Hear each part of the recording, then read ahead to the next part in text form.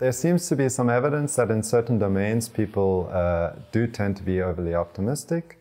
So a very simple example that is often referred to is that when you ask people if they're a better than average driver, the vast majority of people say that they believe that they are a better than average driver. So within behavioral economics, the way in which we think about beliefs is quite precise, and it has a precise definition. And this is that there's a probability assignment over different states of the world.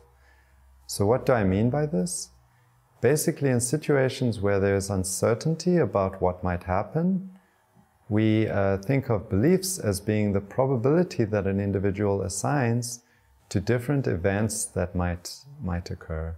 And we also try to understand how shifting the beliefs that individuals hold in mind over different events that might occur influences the action choices that individuals make that might be affected by which events are realized. If you believe that there's going to be a lot of growth in the economy, or if you believe that the stock market is going to be going up, whether or not this is a correct belief or not is another question.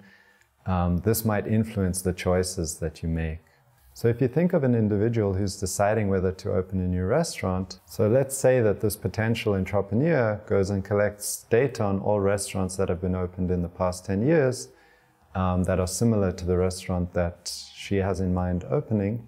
Now, the thing is, if she calculates that, let's say 70% of these past restaurants were profitable, and she figures out that in order for her restaurant to be worthwhile opening, it needs to have a 60% chance of success or being profitable, she might then conclude that on the basis of learning from observing the outcomes of these past restaurants, that her restaurant will also be likely to succeed.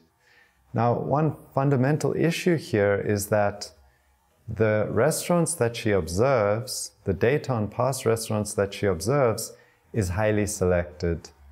This is because someone decided to open each of these past restaurants. This means that only promising restaurants are actually opened, and unpromising restaurants are never pursued or opened, right? So this implies that if you form beliefs on the basis of learning from the average outcomes of these promising restaurants, these beliefs are going to be upward biased, and so she arrives at these overly optimistic beliefs and might make mistakes in that she is more inclined to open a restaurant than she should be. Many interesting economic questions rely on an understanding of beliefs. That's why it's important. It's very important to study beliefs and how individuals process information and arrive at their beliefs, because it pertains to an incredibly wide array of economically interesting questions, and questions that are perhaps less related to economics but still interesting.